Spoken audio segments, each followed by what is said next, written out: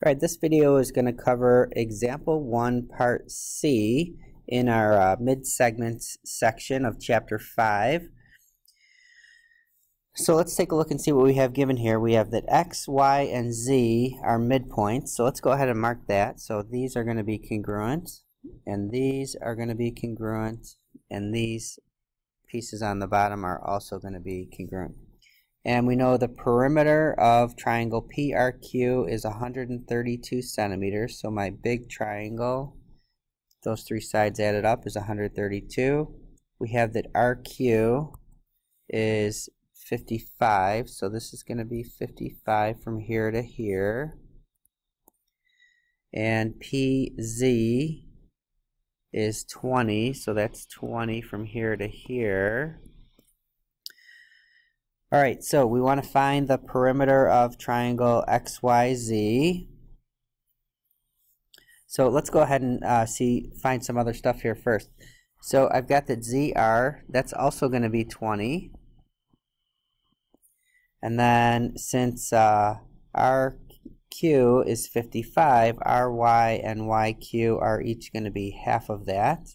So 55 divided by 2. We've got 27.5 from here to here and here to here.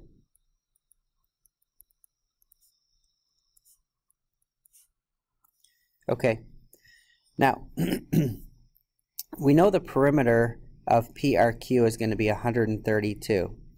And we also know that each of these sides of the triangle in the middle is half of one of the other sides of the triangle. So this horizontal piece is going to be equal to one of these pieces on the bottom, half of PQ. And then XY is going to be 20.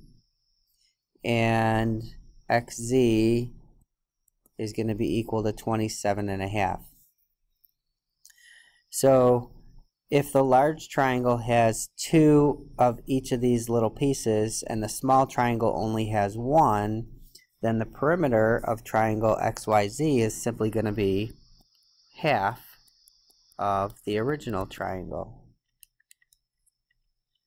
which gives us 66 centimeters.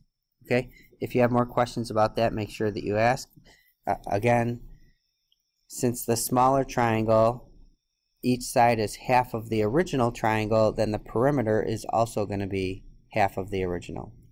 Alright, and then PQ on the bottom, since we know that the perimeter of PRQ is 132, so I have 132. If I subtract out the other two sides, so subtract out 40 for the 20 and the 20, and subtract out 55, that's going to leave us with 37. So PQ is 37 centimeters. Again, that's just the remainder of the perimeter because I already know two of the sides. And then for ZX, this side over here, it's going to be half of this side over here, which we calculated already, which is going to be 27.5 centimeters.